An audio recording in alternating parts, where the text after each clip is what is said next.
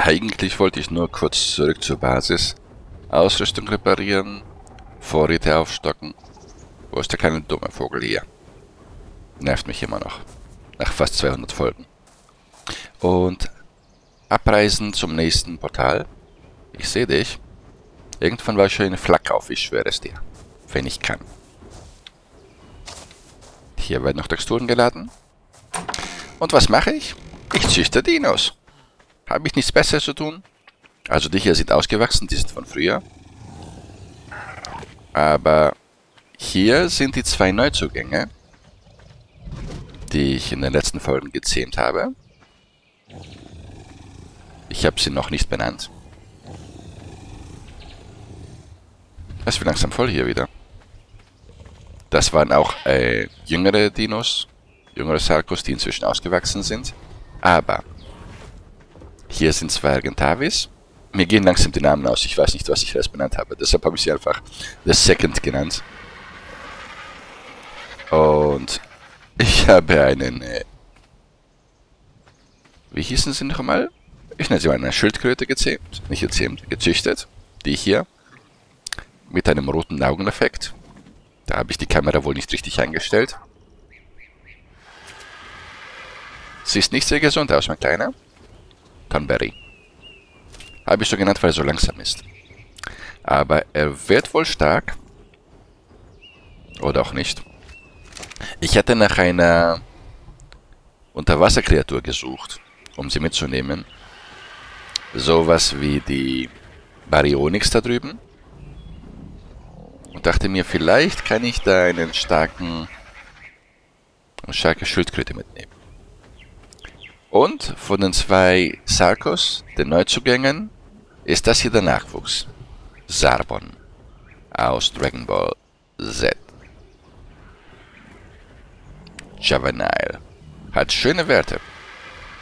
Er wird irgendwann noch richtig stark. Ich habe neue Cryopods erstellt. Die müsste ich noch kurz wegpacken. In die Organikkiste.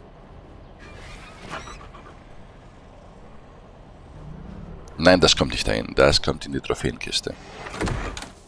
So. 1, 2, 3, 4, 5, 6, 7, 8, 9, 10.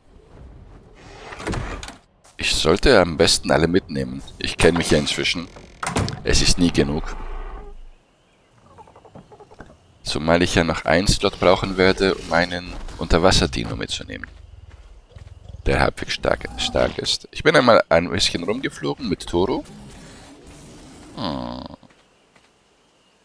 etwas Fleisch gesammelt. Fleisch sieht also gut aus im Moment. Auch wenn die... Ach ja, und Audrey. Kennt ihr Audrey 2 aus Little Shop of Horrors? Erinnert mich von der Farbe her daran. Das ist das Baby der Giftdrachen von dem 50er-Ei. Hat schöne Werte. Das habe ich jetzt auch in Auftrag gegeben.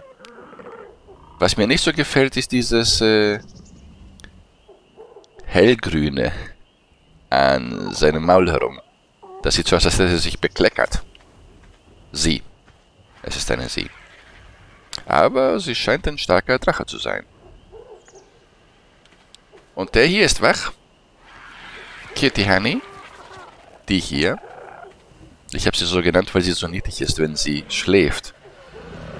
Ich habe das leider vorhin nicht mehr in der Nahaufnahme hinbekommen. Und ich habe für sie noch keinen Sattel. Wieso habe ich für sie noch keinen Sattel? Sattel. Megalosaurus. Megatherium, nein.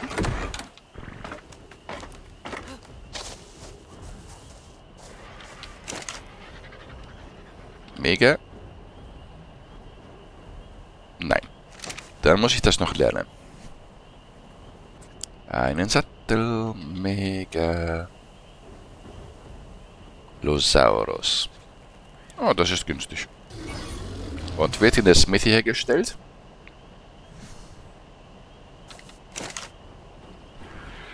Megalo. Das hier. Denn wenn der Megalosaurus aufwacht, auch wenn es noch nicht Nacht aussieht, bedeutet es, dass es für ihn Nacht ist. Und dann ist er aktiver, schneller, stärker. Und hat die leuchtenden Augen. Tagsüber ist er langsamer und verbraucht mehr Ausdauer. Habe ich alles nachgeschlagen. Megalosaurus. Und ich habe ihn noch nie geritten. Nachts erst recht nicht. Wie sind die Werte? Access Inventory brauche ich. Da unten. 2000 ist jetzt nicht so viel, muss ich zugeben. Das Gewicht ist auch eher überschaubar. 416, das reicht in etwa, damit er mich tragen kann. Stamina, Health, ich gehe mal auf Health.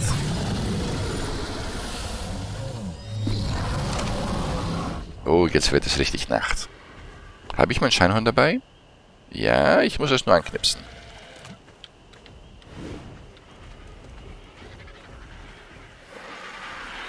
Hat es sich aufgeladen? Ja. Einmal Licht.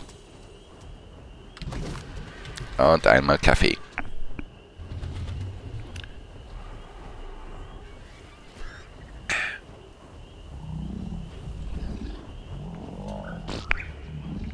So, dann schauen wir mal, was die Gute so kann. Sie kann nicht springen. Sie kann zubeißen. Das war es nicht. Ich dachte, mit C macht sie ihren Beiß-Angriff. Aber damit brüllt sie nur. Jetzt sabbelt sie. Aha. Muss ich alles mal testen. Denn ich hatte nachgelesen, dass sie wohl, außer ich habe mich irgendwie verlesen, selbst die Baryonyx in ihren Fängen schnappen kann. Vorsichtig, hier draußen ist ein Baryonyx. Das ist kein Baryonyx-Spawn-Gebiet, ich weiß, aber ich hatte hier einen hingeflogen. Mit Toro. Ich hatte versucht, in den Käfig abzusetzen. Hat nicht so ganz funktioniert. Er landete immer außerhalb des Käfigs. So konnte ich ihn nicht sehen, aber ich habe jetzt erstmal ein paar Baryonyx. Und das war sowieso nur ein 17er. So, kann ich es bei dir testen?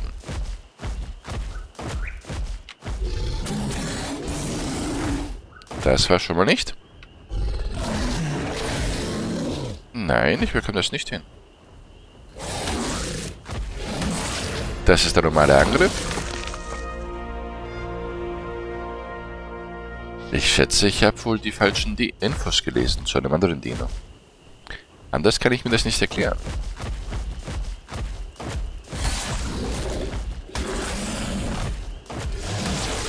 Oder ich kann Trilobites nicht aufheben. Das kann auch sein.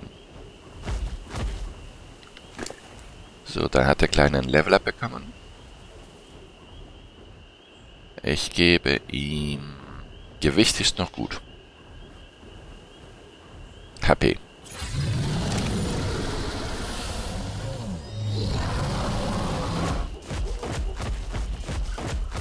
Das soll schnell sein. Naja, es geht auch langsamer, also ist jetzt nicht katastrophal.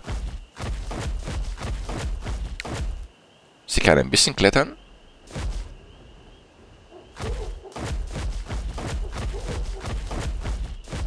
Wieso wachsen hier Tannen an dem Strand? Mitten im Strand am Sand.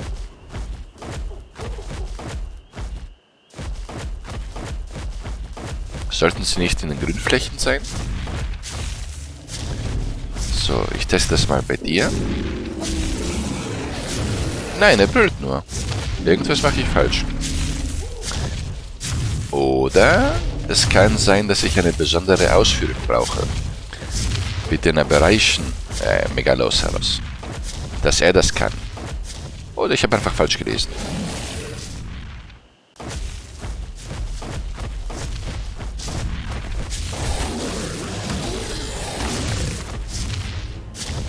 Nur eines muss ich ihm lassen, er macht gut Schaden. Oh, der zweite greift an. So. Kommst du? Haha.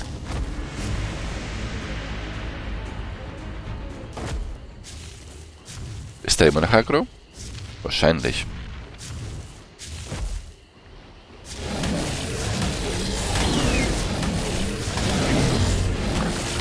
Jetzt nicht mehr, jetzt ist er wieder ruhig. Ein Megalania. Also der Schaden von den Kleinen scheint doch enorm zu sein.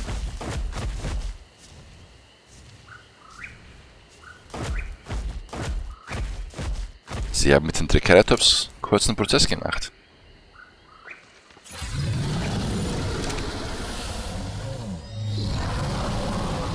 Ist das ein Raptor?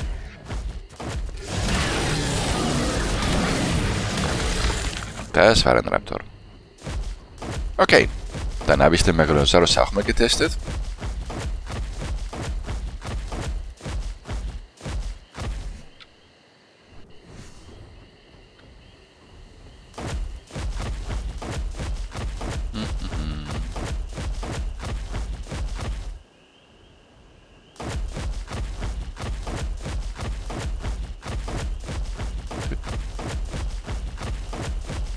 Ein Gallimimus.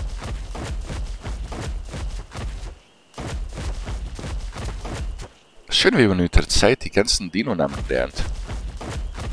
Zumindest von denen, die häufiger sind, die man öfter antrifft. War das Fallschaden? So.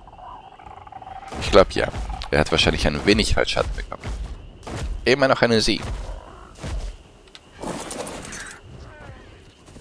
Ah, ich habe gar nicht getestet, ob ich darauf eine Waffe benutzen kann. Kann ich nicht, okay.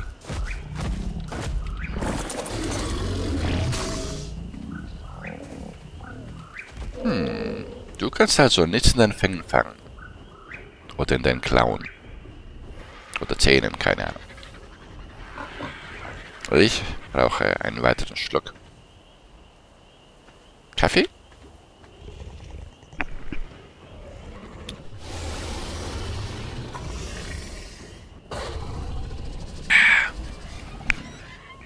Und wie sieht's mit Beeren aus? Hier ist eigentlich genug, aber da oben nicht mehr so viel.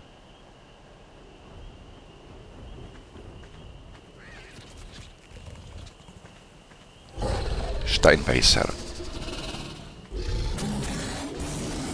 Nur habe ich jetzt hier draußen noch keinen Dino, der Beeren sammeln könnte. Ich könnte höchstens nicht ein Jahr falsche, wie hieß ihre Mutter? Jahr falsche rausholen. Jahr.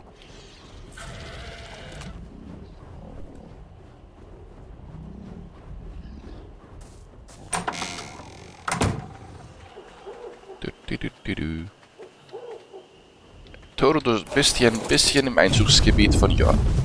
Genau vor der Tür. So. Ich flieg dich mal auf deinen Felsen.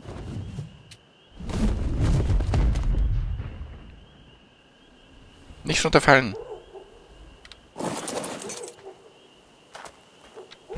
So, ich hatte den Dämon genommen, um Tore zu erreichen. Und jetzt erreiche ich den Dämon nicht. Egal, später. So, dann einmal raus. Das sind Andenken von früher. Bahamut 0, Neo Bahamut. Ich muss dir mal schauen, was die für Werte haben. Lass mich durch.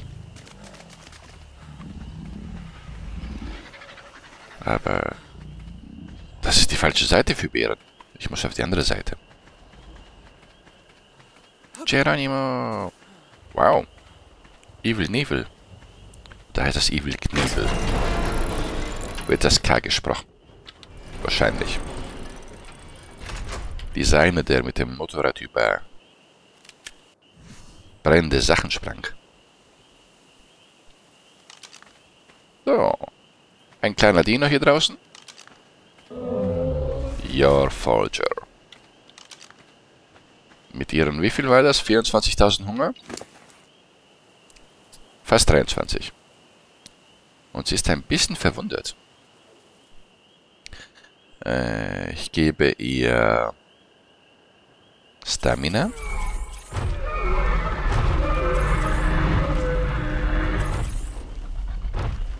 Und Schaden.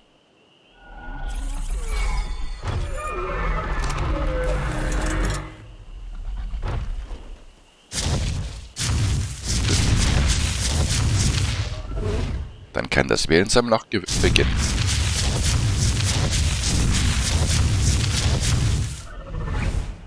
Aber bei einem Bronto geht halt sehr schnell die Puste aus. Deshalb habe ich noch etwas mehr in Stamina investiert.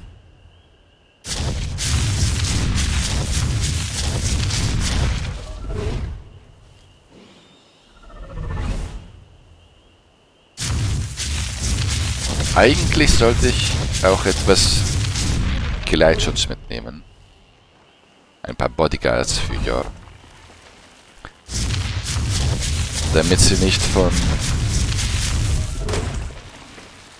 den Androsachos angegriffen wird. Die sind immer noch eine ziemliche Gefahr. Für einzelne Dinos.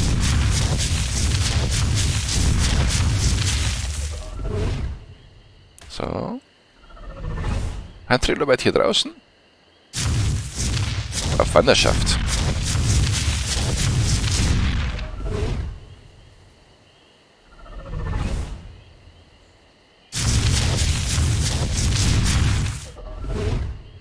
Ich müsste eigentlich darüber. Da sind die ganz großen Felder, wo die Blumen sind.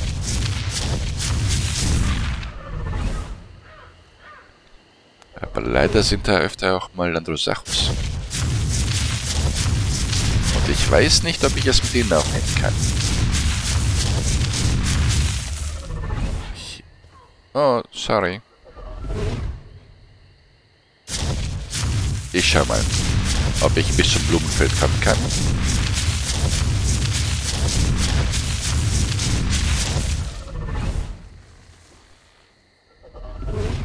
So, langsam wird's voll. Einmal, wie war das? F? Ja, F. Und dann kann ich dich hier rausschmeißen. Stimberry. Einmal alles mit O raus. Nein, nein, nein. So rum. Und ich denke mal Nagoberry auch. Die können auch weg.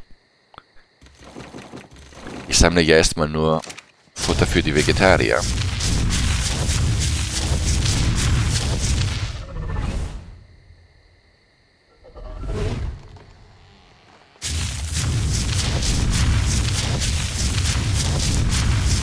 Die da unten kann ich, glaube ich, nicht mehr.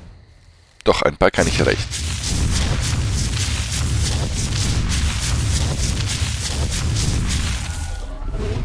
Aber das hier lohnt sich richtig.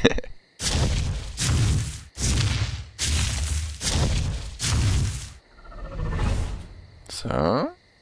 Nochmal ein paar Sachen abladen. Stimberry. Paar hundert. Paar tausend. Und Narco.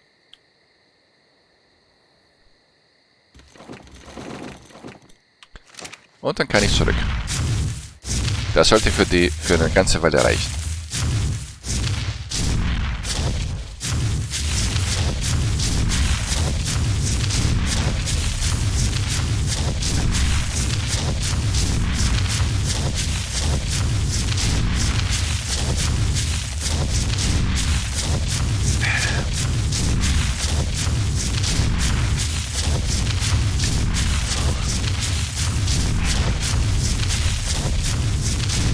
Inzwischen kann ich mit ihr aber gute Stücke sprinten.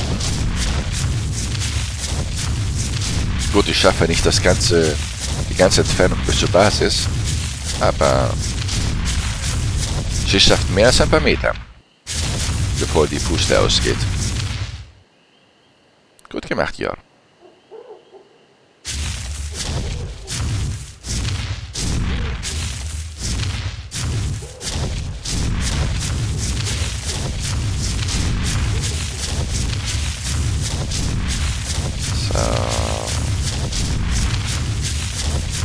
Eigentlich müsste ich dich abladen,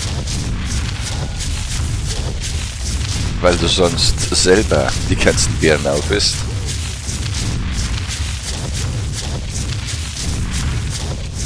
Aber ich glaube, ich lasse dich aus Zeitgründen erstmal draußen stehen.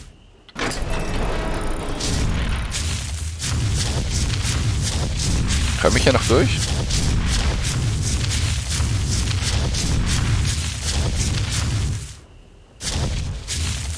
So, einmal landen.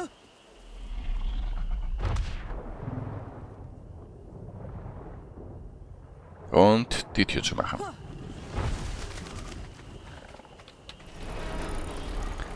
So, jetzt habe ich ein paar Beeren. Nicht viele. So, wie viele kann ich tragen?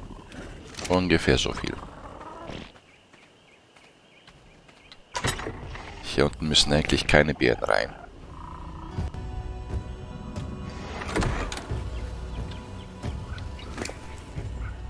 Noch ein paar davon.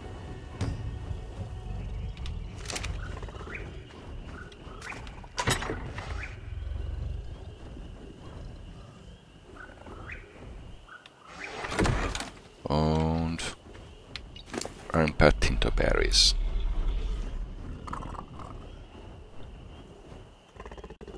Kommt. So, immer noch nicht überladen. So, hier in der Mitte sind eigentlich auch noch ein paar, aber da komme ich nicht mehr so gut ran.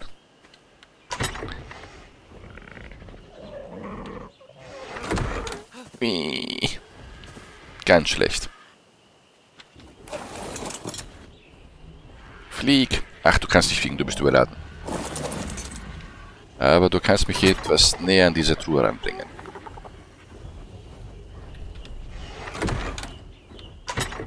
Und diese.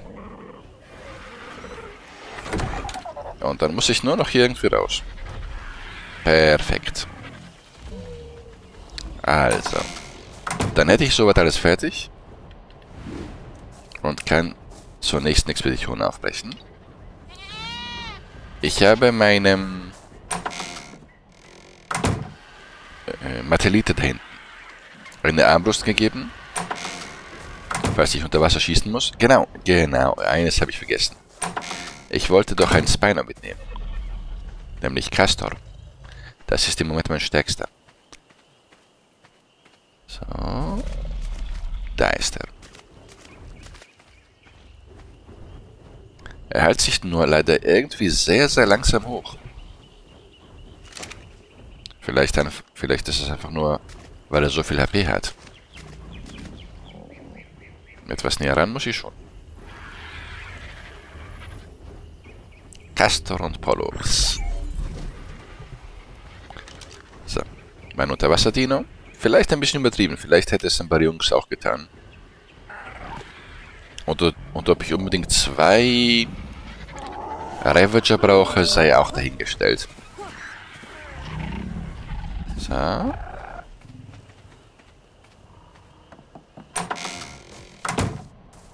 Du lädst da. Nein, du hast schon aufgeladen. Super. Mir fällt ansonsten nichts ein, was ich vergessen haben könnte. Ich kann noch etwas Fleisch mitnehmen. Und Munition.